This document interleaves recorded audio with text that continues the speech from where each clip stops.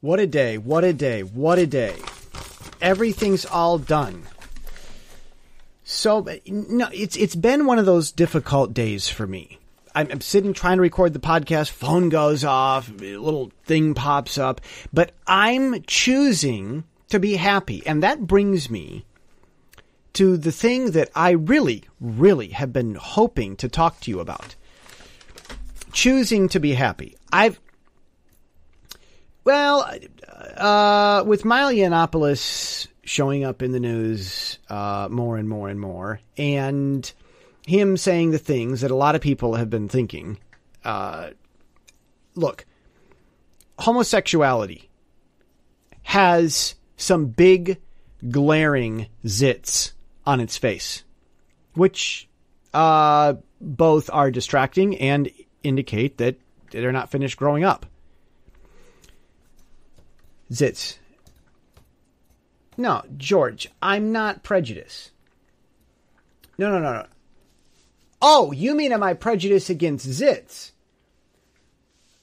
Well, zits can reflect diet problems if there's too many of them. I mean, you need to stay away from the four whites.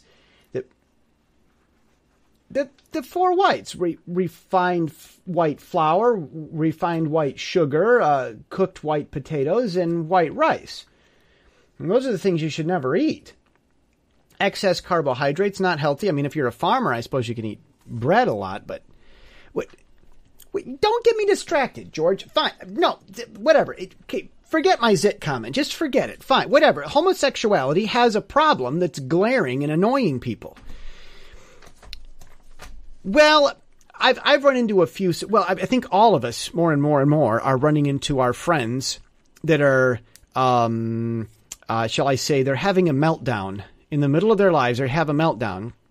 Like, even if you're a homosexual and you're listening to me, you probably have friends who are homosexuals that are having meltdowns. Not all homosexuals, of course, but a large majority of the ones we think about. See, Tim Cook is a homosexual.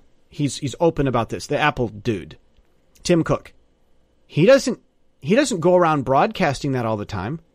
He doesn't go around and talk about how hard life is or how depressed he is. No, no.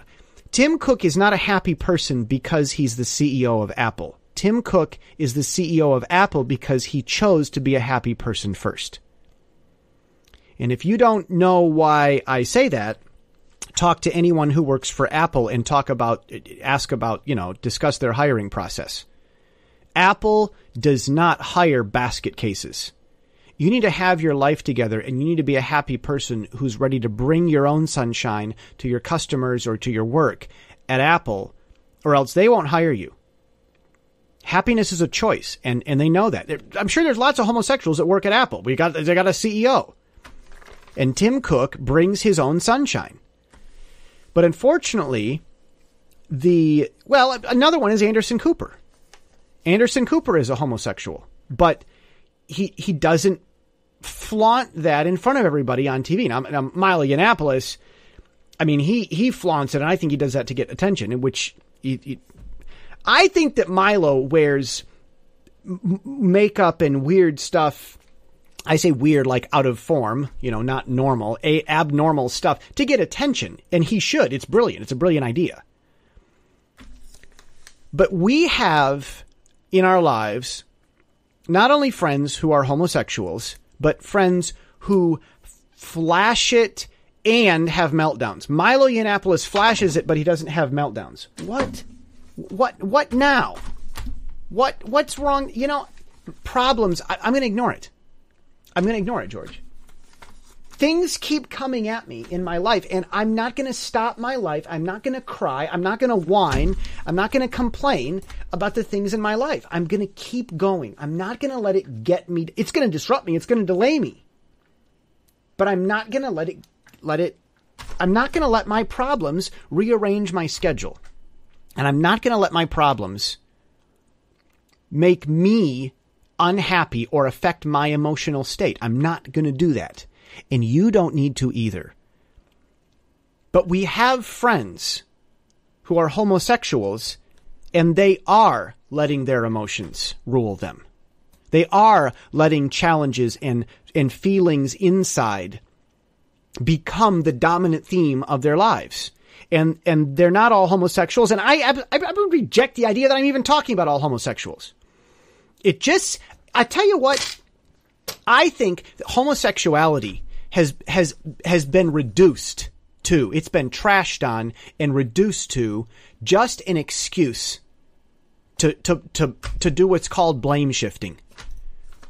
It's not, 15 years ago, homosexuality was about honesty in your feelings and are you allowed to be different. Anymore, it's a fad. As Milo says, you're homosexual, you're bulletproof. No one can hurt you. But because it's so rare, it's politically incorrect to attack a minority. That's what it is anymore. That's what it's become. If you have trouble in your life, you don't know what to do. Oh, don't hurt me. Become the victim.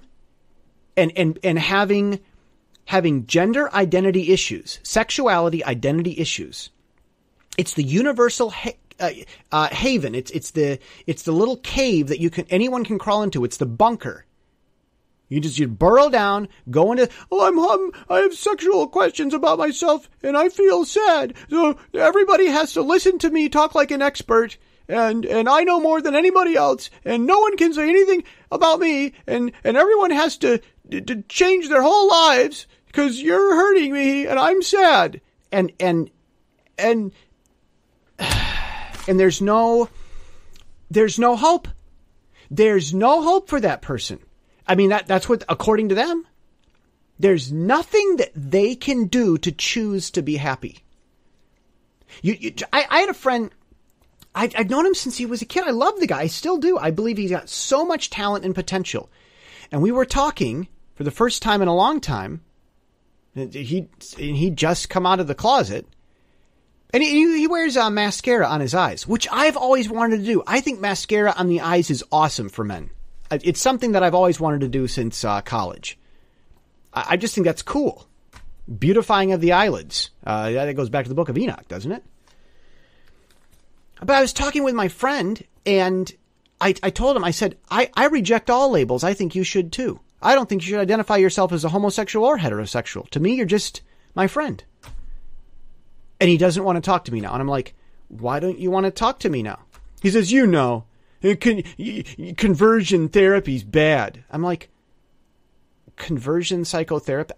I'm not a psychotherapist. I don't try to conversionize. I'm like, what do you? It's like, I told him to reject labels.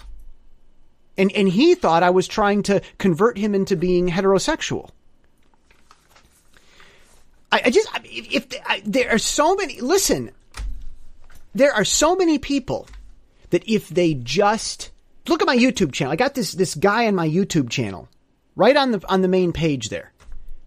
He's this motivational speaker. He talks about happiness and he says, stop the car where you are, pull over and look in the mirror and tell yourself that's the problem.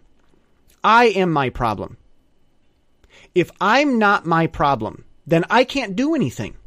I can't help myself. There's no hope for me if I'm not my biggest problem. You have choices you can make. And I'm not going to let homosexuality or anything else convince me that my friends can't make some type of a choice to help themselves and become really, really powerful and get awesome stuff done. And having gone over time, I need to get to the point.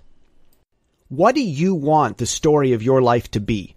What do you want written on your tombstone? I don't mean what do you claim to want, but what do your actions say you want on your tombstone? Is your sexuality the most prominent item on your portfolio? Do you mostly see yourself as the one whom people reject? Do people who talk to you know that you will put them in their place? Do you bring peace? Do you remind people of the sunset beneath the golden linings?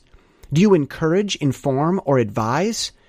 What's your auto-epitaph? That's the point. I'm Jesse Steele, jessesteele.com.